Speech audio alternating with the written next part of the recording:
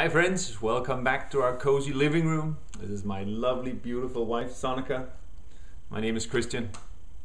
We have a tendency in relationships to move like our partners are what we think they are. We observe them, we label them, and then we start interacting with them like they are the label. One of the things I heard Eckart Tolle say once, he said, the second we label someone, we quit being with them. I heard an even stronger version of that quote from Søren Kierkegaard, who said, when you label me, you negate me.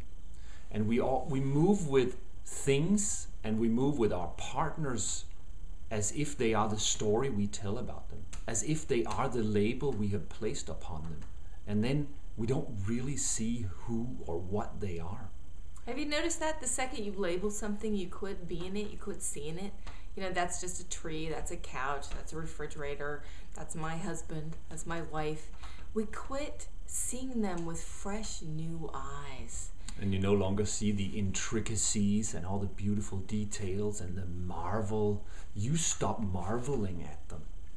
So one of the things we want to give you today is to play with seeing things through fresh eyes.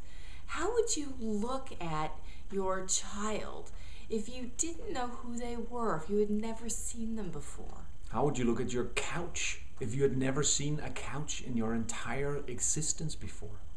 How would you listen to your partner if you're in a relationship if you were just meeting them for the first time, hearing their voice for the very first time? Yes. And same on your dates.